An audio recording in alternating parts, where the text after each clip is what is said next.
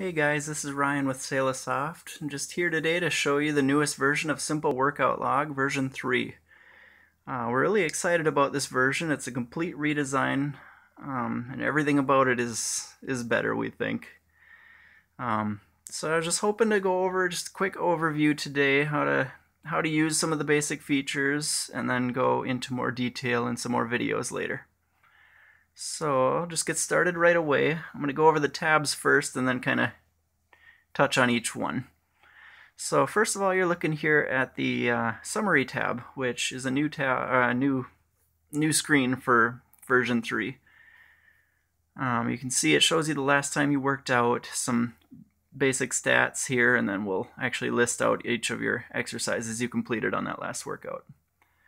Next tab over is your exercise tab, which just lists out your exercises.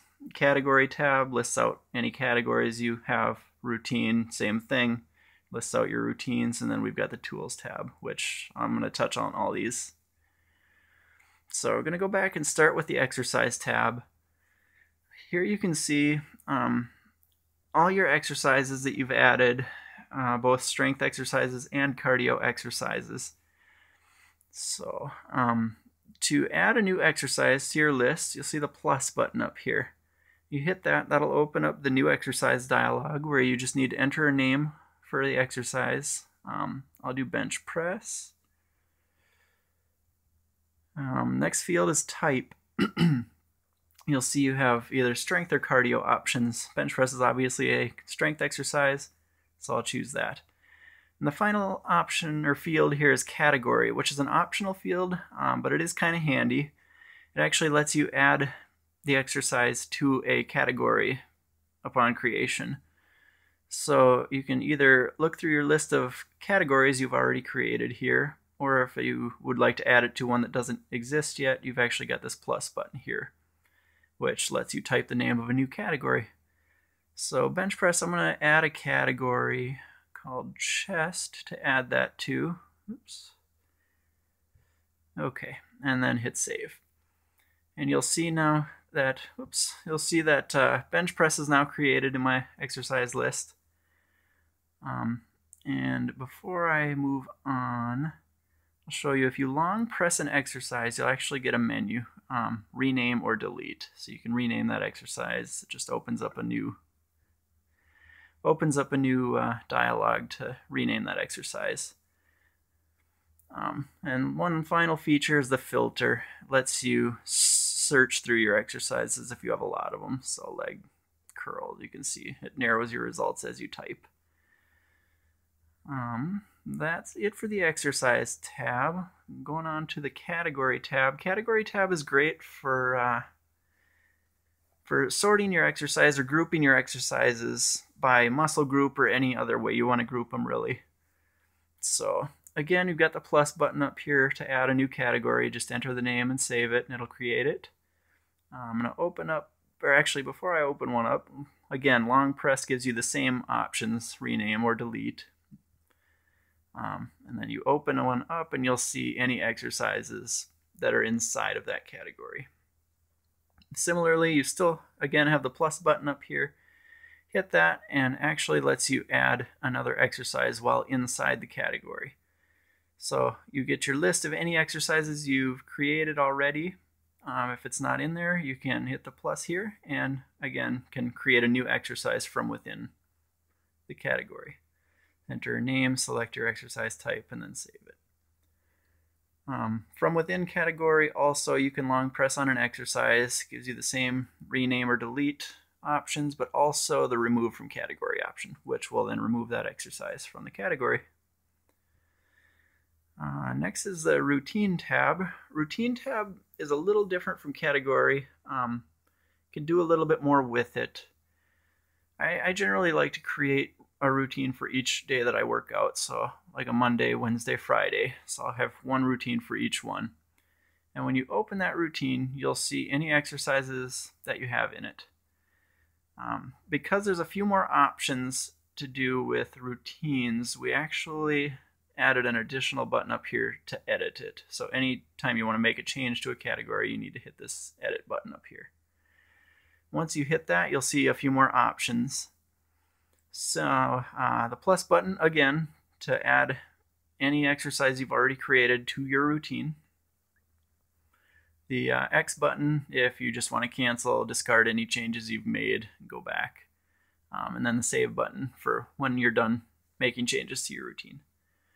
So I'll add a couple more exercises to this. I'll add triceps. I've already got triceps. So long press, again, remove from routine. That will remove your exercise from the routine.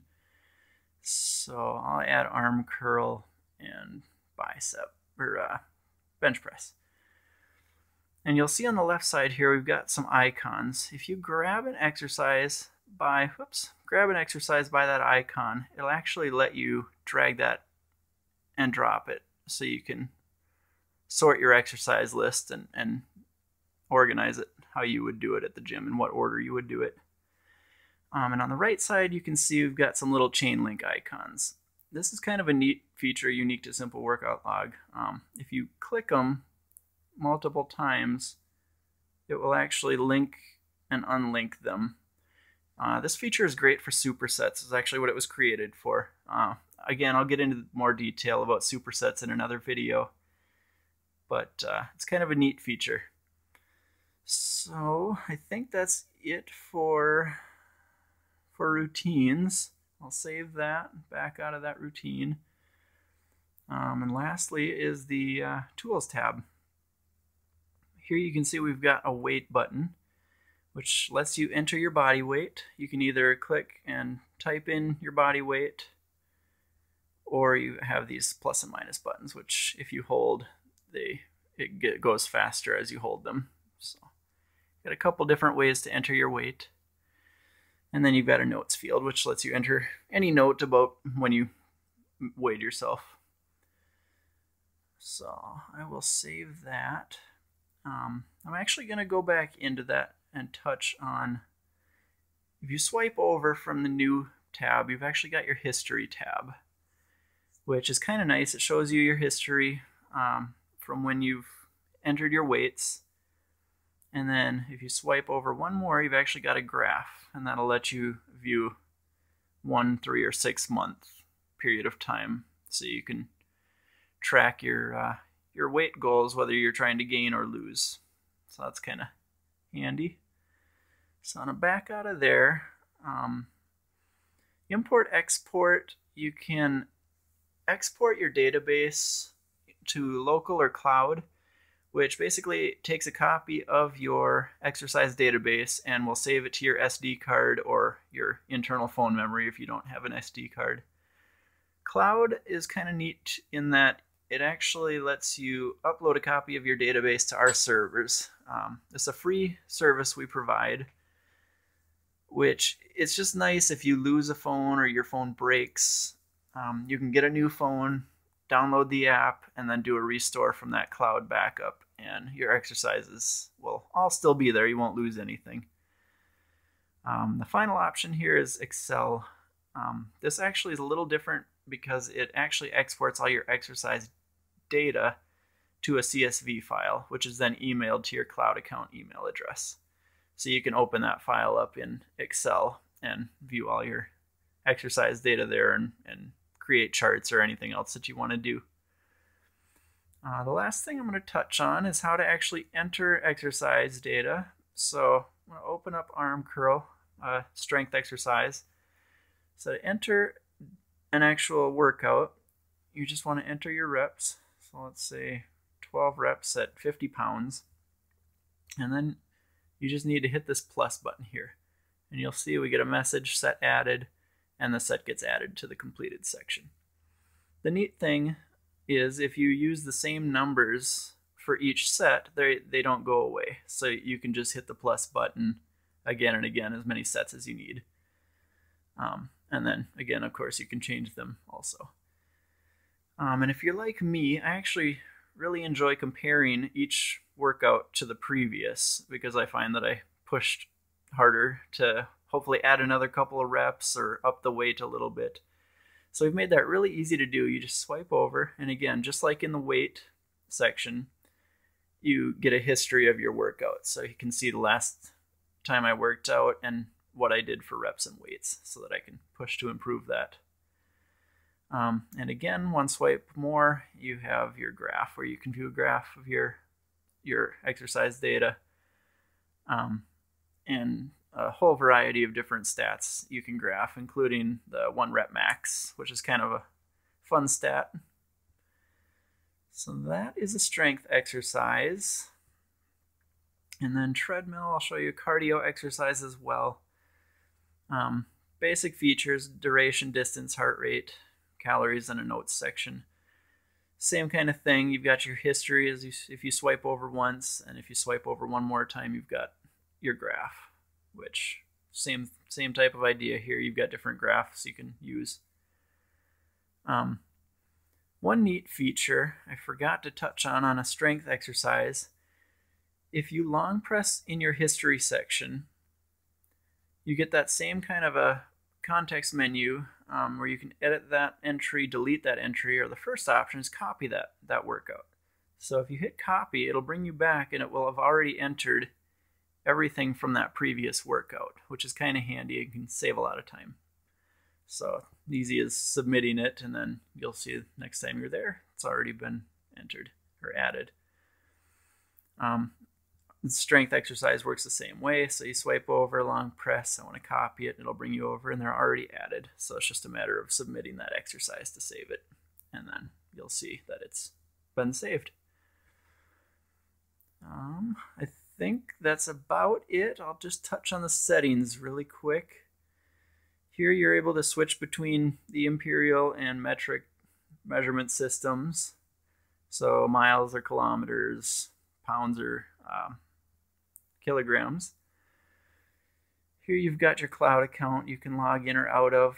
Again, that's for the cloud backup or emailing Excel spreadsheets. And here you've got the timer. We've actually got a timer and a stopwatch. I'll enable both so you can see them. For strength exercises, we've added a countdown timer, which you can set here, or again use the plus minus buttons. And it just does exactly what it sounds like. It simply counts down from what you had. You can use it as a rest timer or a timer for, completing your sets, things like that. Very basic. And then on cardio exercises, we've just added a simple stopwatch, which again, very, very basic. So I think that about does it for this video. Yeah, we're really excited about the new version, really happy with the way it turned out, and we hope you like it too. You can find us on Google Plus at Simple Workout Log, or you can email us through the Google Play Store. Again, share your thoughts, share your ideas with us. We'd love to hear from you. Just thanks for watching this video, and thanks for using Simple Workout Log.